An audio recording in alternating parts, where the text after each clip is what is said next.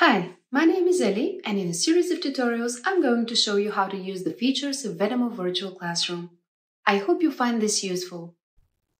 One of the groups of features in VEDAMO Virtual Classroom is related to classroom management. With these features, you can easily manage the permissions and restrictions of participants in the session, both individually and as a group. To access the list of participants and respectively the settings, click on the icon down in the right corner of your screen.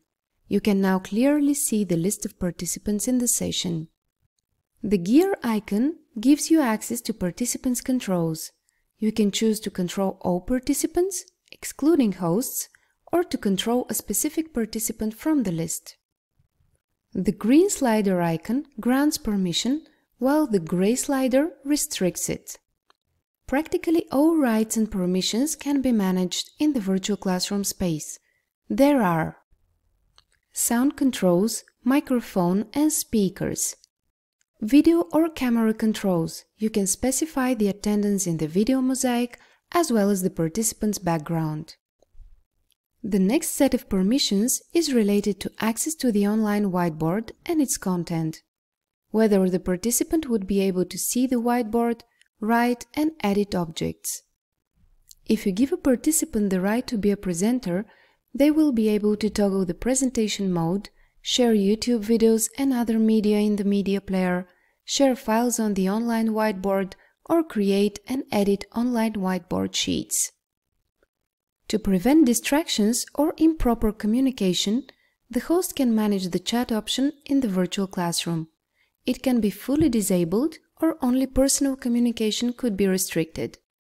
Note that even if write in the chat is disabled, the participants can still chat with the host via the personal chat, but not with the other participants.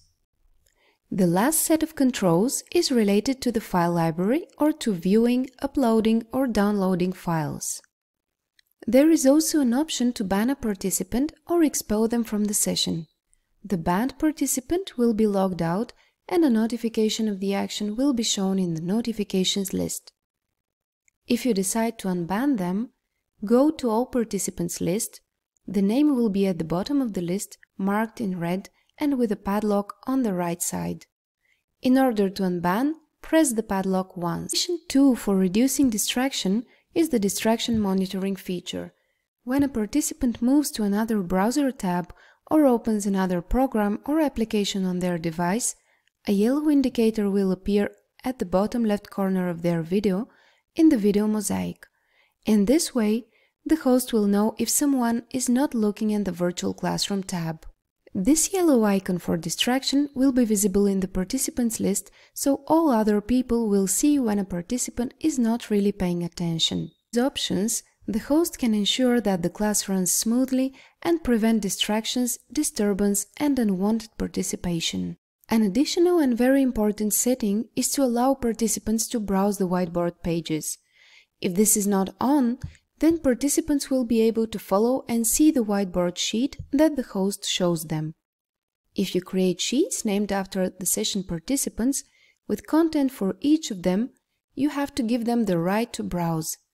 Together with this, slide all whiteboard permissions to green. Finally, click on the 3 vertical dots at the bottom of the whiteboard and choose Settings.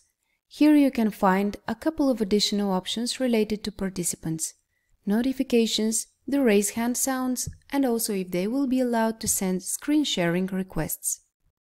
Managing participant settings in VEDAMO Virtual Classroom offers several benefits for smooth and effective session facilitation.